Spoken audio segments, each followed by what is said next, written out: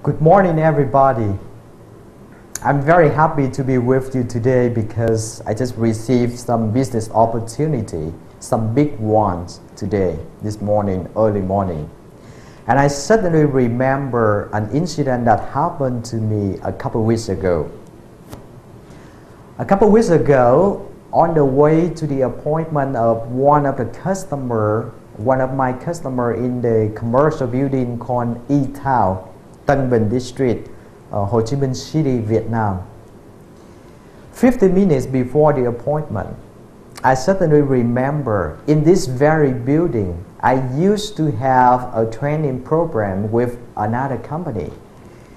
And that company, I trained them leadership and people management 2 years ago. I remember the human resource manager who was a very nice person, but on that day, unfortunately, I forgot her name. I wanted to say hello to her before my appointment with another customer, so I approached the reception counter and talked to the receptionist. I said, "Excuse me, I'd like to talk to your human resources manager. I believe she's still working here, but I'm sorry, I forgot her name." And she answered me, she said, "I'm sorry, sir, I cannot do that." I asked her why, and she said, "Because you don't know her name, and according to our company's policy, I cannot dial the number to call her for you." I said, "Well, I understand the company policy, but my name is Francis Hùng, and I am the corporate training facilitator. And 2 years ago, I trained on the manager of your company for leadership and people management. But 2 years ago, I did not contact your human resources manager who was a coordinator on that training. So today, I have the appointment with another customer, but it's still very early. So I just wanted to say hi to her. Could you just simply help me?" And she said, "No, I'm sorry, I cannot, Mr. Francis. But I can suggest you. I know that the human resources manager is working in the next building, next door. Can you just go there and talk to another talk to another receptionist to ask for her?" And because I didn't have much time, I couldn't do that. I insisted on that counter that I wanted just to say hi. There's nothing harmful to your company if someone just say hi to your manager. But the receptionist still say no. Okay, that's very interesting. What we could learn from this story. The scenario is one gentleman in a jacket show up at the counter and wanted to say hi to the human resources manager, but he was stopped right in front of the company. If you are a receptionist, what would you do?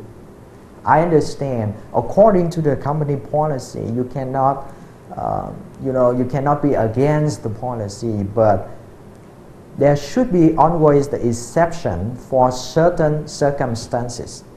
In this case, you may not know who is this gentleman. He could be your business partner. He could be a potential business partner of your company. He could be someone. So your job is just dial the number, talk to the human resources manager. Hey, there's a gentleman here who wants to say hello to you. According to him, that he was trainer here 2 years ago. You want to say hello to him? That's it. That's the correct thing. That's the right thing that you should do. But in this case, the receptionist stopped me right in front of the company. So finally, I couldn't see that human resources manager. I wanted to say hello to her first, and secondly, I shared with her some useful and interesting training program that is very good for her company. But because I was stopped, the message was not delivered to her. Okay, if you are a general manager of that company, you should train your staff to be friendly to everyone who show up in front of your counter. And let the boss know that someone is waiting outside, and let the boss decide whether he or she want to say hello to that person or not. Don't just stop the person right in front of the counter.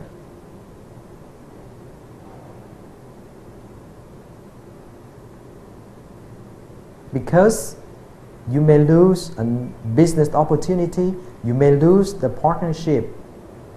So, the key point here I want to share is that we need to empower the staff. We need to give them a space to do their job. The receptionist was doing correctly according to her company policy, but she's not doing efficiently according to business operating environment. Because you know what? She does not know this gentleman could bring any useful information to her organization. Number one. Number two, because of her company's policy, a business opportunity may be stopped right in front of her company. Because you know what? I wanted to say hello to her human resources manager first. And then I could bring some training program which is very useful to that organization. But because I was stopped right in front of the company, so I could not share the business idea with that organization. So the business idea which could generate profit to that organization was not delivered to that company. So that's the key things. And number three, we encourage every staff in the company to follow the company policy. But besides that, we empower them to have some exception to make decisions in the certain circumstances. And they need to learn to empower themselves to make decisions for such cases. But in this case, she couldn't do that. So if you want to make your company a friendly one, I don't care whether you are from big organizations like P&G, Unilever, Coca-Cola, Pepsi, General Electric. I don't care how big your organization is. But one single action of your staff may destroy a business opportunity. That's why it's critically important for every organization in this world. In order to be successful, they need to empower their staff to make decisions in the special cases. That's my point.